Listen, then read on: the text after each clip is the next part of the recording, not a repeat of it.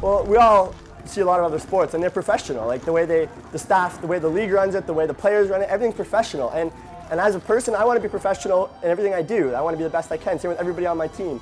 So if we can take the bits and pieces from other pro teams, whether it's football or hockey, and apply the principles behind that to paintball, we're hoping that'll give us another bump up to make us professional paintball players one day.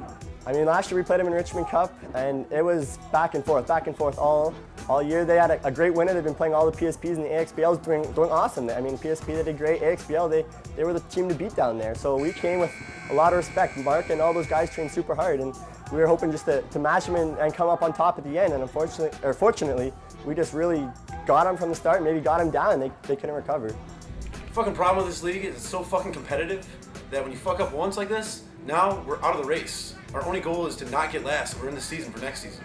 Dropping 2 losses, now we watch everybody else and hope the best that you know, one of our sister teams makes it in. Or 2, we're all shooting as we're going out. We are not fucking playing with them. They're shooting. We're running right into their paint. It's like, hey, why don't we just give them a game? Fuck it, give them a game. Fuck that shit. You get shot in the back. He gets shot in the back. I don't know. I think they lost 1 or 2 players, but their guys are a unit. So I wouldn't think 1 or 2 players would make a difference. Maybe there's some leadership. Maybe there's, I don't know. But like, I still got mad respect. Those guys are going to go to PSP and AXBL and do great. So I'm just glad we got them out of the way with a big W today. The Dorito side push on the snake side is so tough. I mean, we were a late fill in the snake, or just snake 1, kind of look inside, try to stay alive, and just plow down those Doritos. And unfortunately, we were just winning those Dorito battles. We were laying in their corners off the break, and then they get stuck in the pins, and we get wide and just go down. We're gonna have to work twice as hard as we will for this one. Next event, we play Rock and Roll, Raiders, and the All-Star game. We're the only team with potentially 3 games in one day. So it's gonna be super hard, but this is confidence, and confidence is key. So hopefully this is good.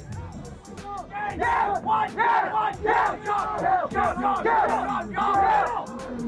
I mean, fucking props to Barrie, man. They fucking embarrassed the fucking show. We go from picking 6th place at a PSP with 5 or 6 fucking guys, and we got our first fucking national shutout at AXBL the weekend before. But, oh yeah, that's right, we didn't play the fucking field out. So what fucking good is that? So props to them, man. I'm fucking out of this bullshit.